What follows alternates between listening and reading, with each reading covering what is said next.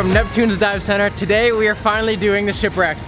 Yesterday, as you saw, Mike and I did my skills again. I got refreshed here with June, and today we're about to go do 3 shipwrecks all day long, and it's gonna be a good time of scuba diving. I've never gone inside of a shipwreck, so this is gonna be my first time. Am I gonna survive, June?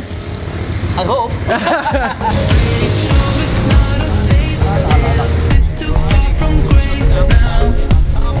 Oh, this boat's much bigger today. So it looks like we've been upgraded today to the bigger boat because there's more of us. And let me say, this thing is nice and spacious. Check it out.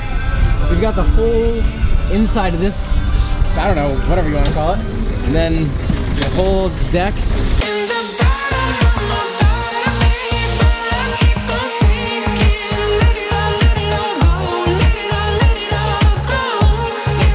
Today the ride out is about an hour to get to these 3 groups of ships. They're all kind of close together. So we do these 3 groups, and then the next day it's even farther out for these 2 ships that are kind of grouped together.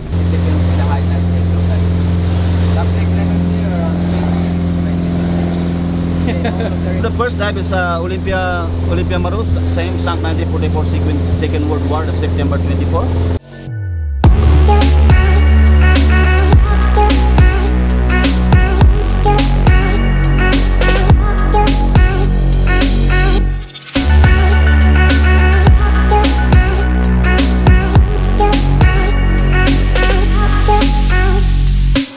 The Olympia Maru was a Japanese Army cargo ship that is 137 meters long or 450 feet long. A US aircraft sank on the 24th of September 1944 in a surprise attack by the US. The wreck currently sits at about 18 to 24 meters, making it a perfect dive for beginners or people who want an easy dive with no currents. There's tons of wildlife down here, including the poisonous and deadly lionfish, which is pretty interesting to see. It's also interesting to see these large indents in the ship that we're currently swimming over where the bombs sit, as well as these large cranes protruding out of the ship.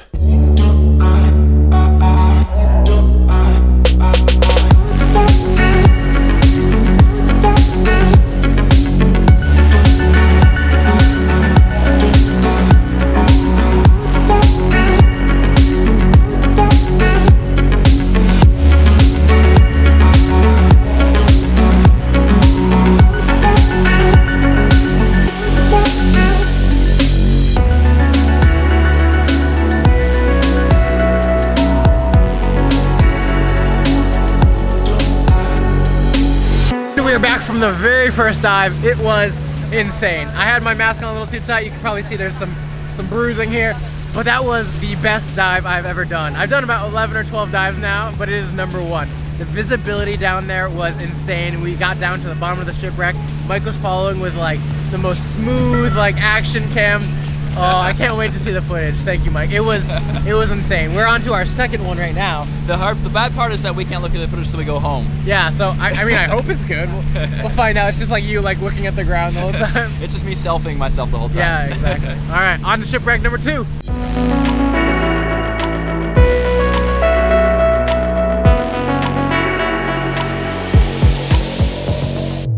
We're at the second one now, and it's supposed to be the best dive because it's not as deep, so we can stay down longer. The last one we were only able to stay about 30 minutes. This one we're hoping for more closer to like 40 or 45 because it is shallower and we can stay down. So I think this one's gonna be my best. All the dive captains say that this one, the dive masters say that this one is their favorite, so we're gonna see.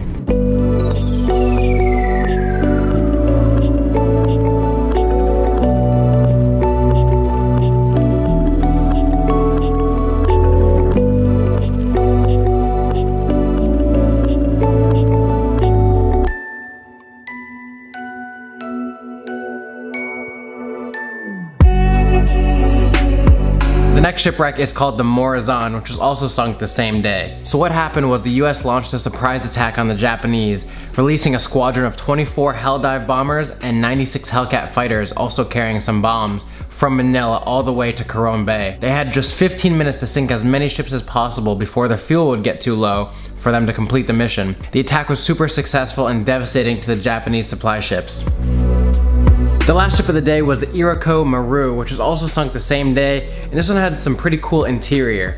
As we're diving through here, you can see we go inside the hole here and we're just swimming through this long, narrow passageway.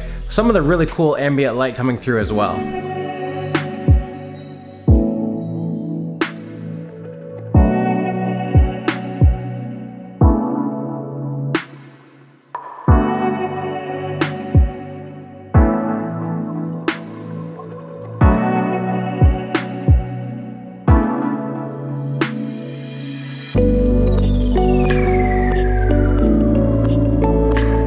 Back now at the hotel after a very long but like very successful day. I have to say this was probably the best day of diving I've ever had. I'm now up to 14 dives. We did 3 today, 3 incredible shipwrecks, and it was honestly one of the best days ever because I saw these shipwrecks. You saw a beautiful coral, we got beautiful pictures, and it was such a good dive. I don't know, I love diving, and I've only ever done it this one time and in Thailand a couple years ago, so I'm super pumped that we did this.